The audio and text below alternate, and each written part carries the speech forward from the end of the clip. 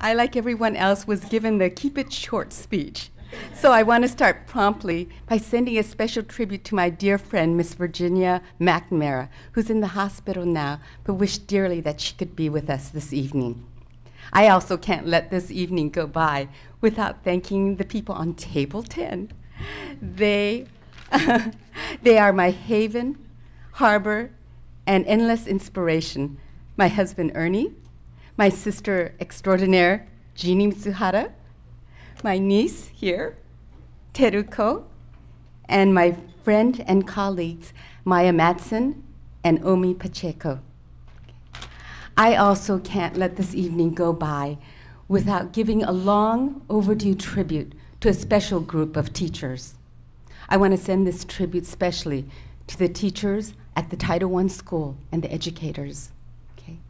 Like my colleagues at Prairie Elementary, like my principal, Fazia Kevel, and my vice principal, Carla Victor. These are the people that wake up every morning ready to educate some of the most challenging student population and their families.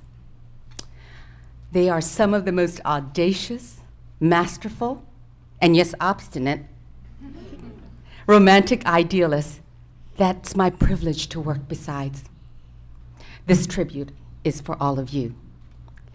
Finally, this evening is all about this magnificent collective of teacher honorees, isn't it? Do you know that what you all do is huge?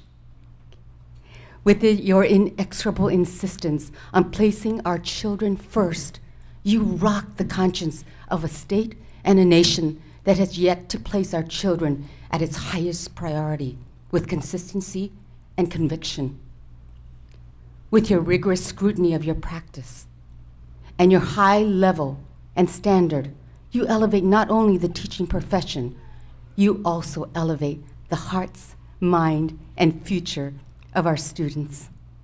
And because public education aspires to educate all our children, your exemplary effort and powerful commitment advances the fellowship of our community.